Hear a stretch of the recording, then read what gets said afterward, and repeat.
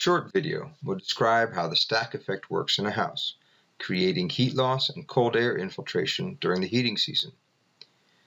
Here we have a classic ranch-style house, one floor of living space with a full-height basement.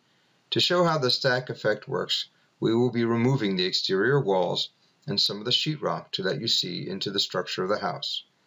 Now we can see inside of the house. Firstly, a bit about how heat moves.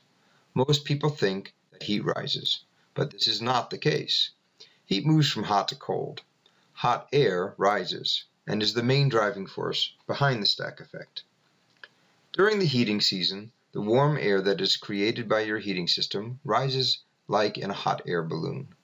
This hot air pushes up against the top pressure plane of your living space, which is the sheetrock of your top floor ceiling.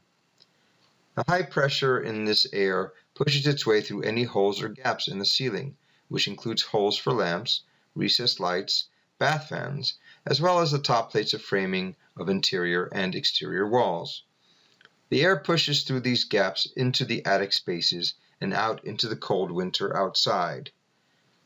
The air that is leaving the house through the small gaps in the ceiling creates a low pressure pocket in the lowest place in the house, which is in the basement. This happens along the perimeter joist and the mud sill at the top of the basement wall and other gaps and openings.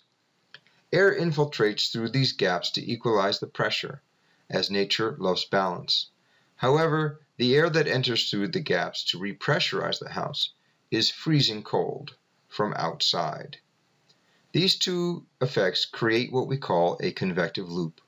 The warm air you have created to heat your house pushes its way through gaps in the ceiling into the attic, which in turn pulls cold air into the basement, and the cycle continues.